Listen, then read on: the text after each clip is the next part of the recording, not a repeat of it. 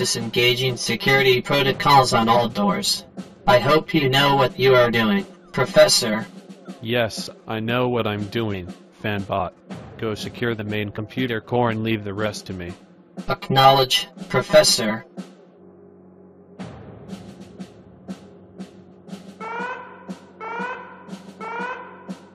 This ship is huge. Where the hell is the bridge? The doors are opening. So, you are forcing a confrontation, are you, Professor? I won't disappoint you then. Pardon the mess. We've been busy dealing with some trouble in the city recently. Yeah, you guys fight monsters, so it's understandable. Wait here. I'll be right back with the guest who wants to see you. Okay. I know he's been going off to some pretty dangerous places, and he's been with you many times to some of them.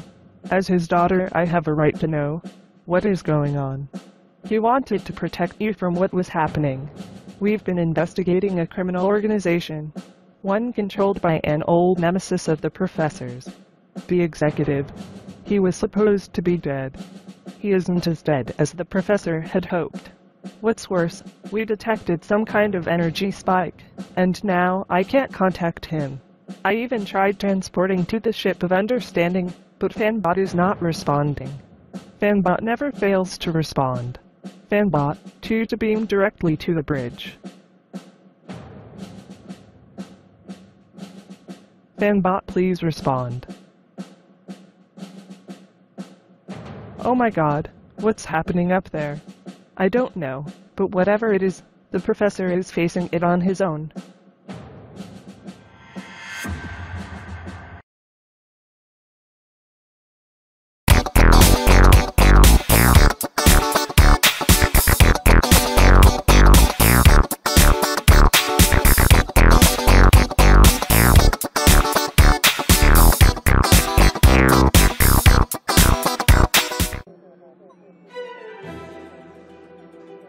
It has been too long, my old friend.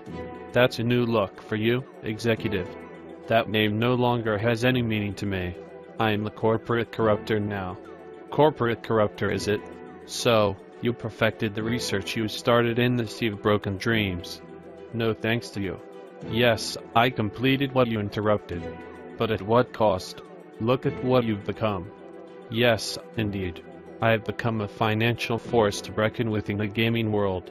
And yet, you are blind to the damage you are doing to the gaming industry. What damage? I'm making money hand over fist. I knew, eventually in your greed you'd make a tactical blunder. I've been giving the police just enough information to keep them one step behind you. Everything I've done was planned to irritate you, to make you move your plans ahead of schedule.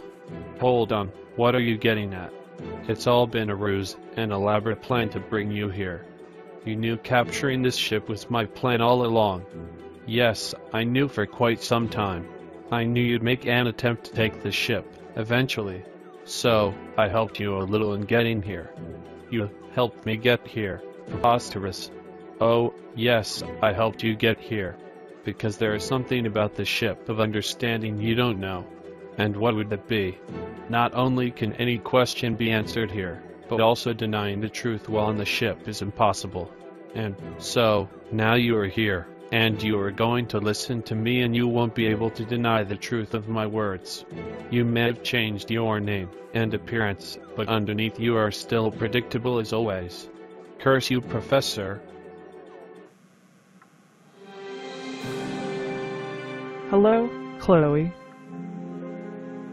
No, you can't be. I'm Chloe. It's Mommy. I was told you were dead. That was my decision. I made the professor tell you I was gone. Why? Why would you do that?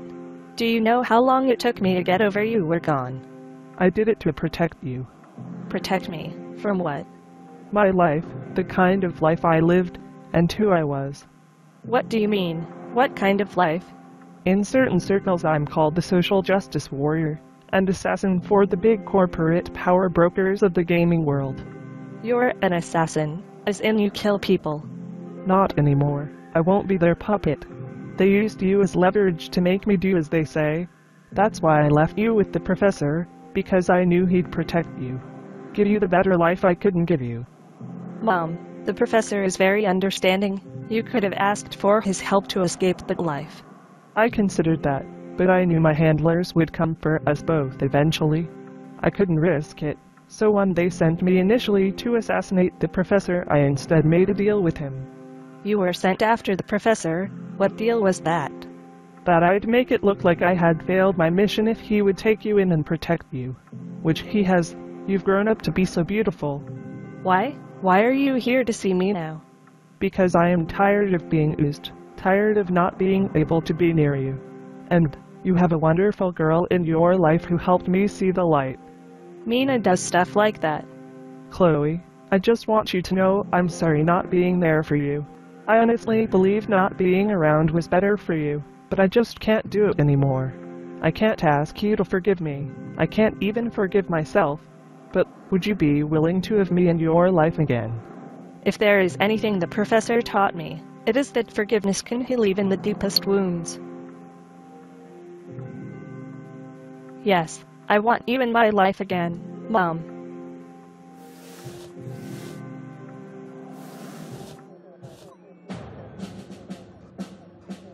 Your greatest failing is not your greed, but your inability to understand that video games are a form of art. Video games produced as a commodity, created sweatshop style, are devoid of a soul. You can feel it, that spark, the energy of creativity that exists in games created by artists who have a passion for their art. It's becoming impossible to ignore. Even the most ardent fanboys are now beginning to notice the soullessness of the big annual franchises. Game studios are in the business to make money. You aren't wrong, but that's just the point. If that's all you're in it for, then you're in it for the wrong reasons. Video games are like music and movies. You can't just throw a bunch of stuff together that sounds like it works together on paper, and then expect people to like it. That is why most pop music today sounds so generic and bland, and why many movies you might think should do well in the box office often fail. It is because their creators have forgotten that those things are art, and no amount of committees and focus groups can help you create art. Art comes from the heart, the soul, not from tossing from bunch of tropes into a blender and accepting what comes out to be acceptable. Oh, but you overestimate the intelligence of gamers, Professor. Why do you think those annual franchises sell so well, even though so many people rail against them? It is because they are stupid, mindless sheeple who will buy anything that belongs to their favorite brand no matter how generic it is, and they will violently defend their favorite games and platforms with religious fervor, and shower their favorite game studios with piles of cash no matter how often they get screwed. They are the perfect slaves. You described the average fanboy fairly well, but what you don't know is that their numbers are dwindling. In fact, there really weren't that many to begin with. Oh, it seemed like there were many, but that was only because of how vocal they usually were. That's usually the same mistake the mainstream media makes about gamers. They hear the loudest group in the room, but don't bother to look, because if they did they'd see that they were also the smallest. The average gamer belongs to what is called the silent majority. But, with ever-increasing numbers we're being silent no more. In our complacency we allowed the video game industry to become what it is today. We allowed companies to start making incomplete games so they could fleece us with overpriced DLC. We allowed game companies to deliver finished games that looked nothing like what we'd been shown in previews. We aren't silent anymore, and we aren't going to let companies get away with cheating and ripping us off. Those days are over. You're just entitled, making unreasonable demands. What is unreasonable about wanting a game that is actually finished and worth playing? What is unreasonable about not wanting to be charged extra for something that should have been in the game at launch? What is unreasonable about wanting games that are fun, rather than something made with a bunch of tropes thrown together because some focus group said it'll make the games sell better? What is unreasonable about expecting a game that gives you the ability to choose your path and actually gives you an ending that reflects those choices? There's nothing unreasonable about those things. So, don't you want games that actually delivers on what a company promises? And if for some reason they can't deliver, don't you want those companies to be honest about it, rather than imposing review embargoes until after launch day, and using NDAs to keep people quiet about the truth? Be honest with me here. Wouldn't you like to have a more honest and transparent gaming industry? I mean, yes, I'd like to have that. Unless things change, as it is now, the gaming industry is headed for another crash. Gamers are not stupid, and we're not just accepting how things are anymore.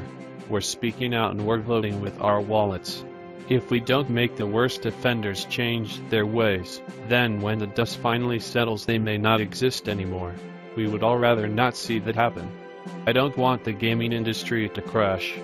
Then help me spread the word. I am not saying it is wrong for game companies to make money. It is how they make the money that matters, how they treat us their fans that matters. We aren't asking for anything unreasonable or unrealistic. We want game companies that are transparent and honest. We want games that deliver upon realistic promises, and we no longer want to be nickel and dimed for things that should have been in the games at launch. Those are completely reasonable and acceptable demands. That's right, we are not asking for the world here. We just want to be treated with respect, without all of the exploitation, and without all the lies and deceptions. Companies unwilling to give us that don't deserve our money, and certainly don't deserve to survive. I never thought of it that way. All I could see were the profits, and the mindless loyalty of the fanboys. I was blind to the harm I was causing the gaming industry. It isn't too late, you know. We can change things, all of us, if we work together. We can become the loudest voice in the room, and if there are those who won't listen, then we let them suffer the consequences and give our support to those who do. But that means letting some companies fail, some that have made some of the most iconic games in gaming history. True, those companies may die, but their IPs will live on. Other companies will buy up their assets, so those iconic franchises won't go away, but they will change, and it will be changed for the better. So, now that you have accepted the truth, what do you say? I will help you. I will help you make this game industry a better place for all of us. Now, was that really so bad?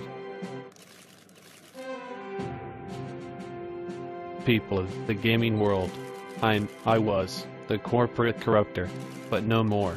I've been shown the truth, the error of my ways, and it is time I made amends. From this time forward, I will no longer be the corporate corruptor. Rather, I will become a positive force for change, to bring honesty, transparency, and integrity back to the gaming industry. Henceforth, I will now be known as the Gaming Defender, and will work with, and not against, the professor to make the video game industry better for all of us.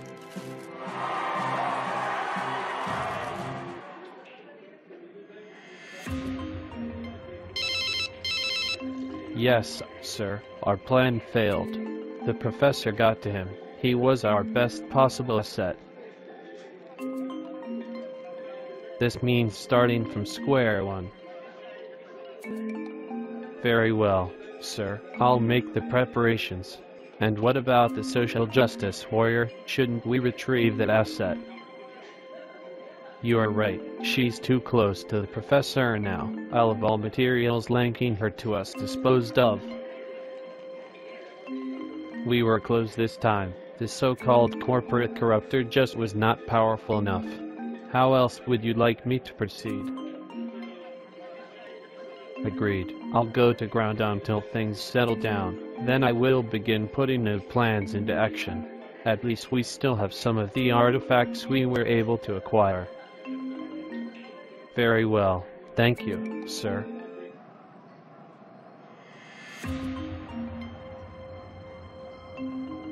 What a disaster. You've won for now, Professor. But your victory will be short-lived.